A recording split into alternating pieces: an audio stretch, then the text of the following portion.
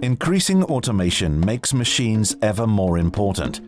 Maintaining machines is often time-consuming and expensive.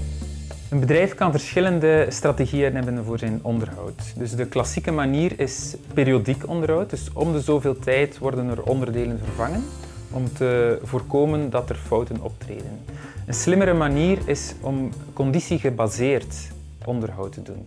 En dat gebeurt door het plaatsen van een systeem op een machine. En die zegt wanneer dat er iets aan de hand is met die machine en wanneer dat er een onderhoud moet ingepland worden. The machine lets us know when it's time for a service. Als er iets defect is aan een bepaalde component, dan wordt er een extra trilling geïntroduceerd in de machine, die eigenlijk verklapt dat er een probleem is met die machine. This type of system isn't new to the market. We zien wel dat die systemen vaak nogal duur zijn. En aan de andere kant hebben die een gesloten karakter, zodanig dat een bedrijf dat systeem niet kan optimaliseren voor zijn eigen toepassing. Flanders Make looked for solutions. We hebben gekeken welke low-cost hardware dat er op de markt is, dus welke sensoren en welke processoren. En dan hebben we algoritmes ontwikkeld, zodanig dat we fouten kunnen detecteren in machines, rekening houdend met de beperkingen van die goedkope hardware.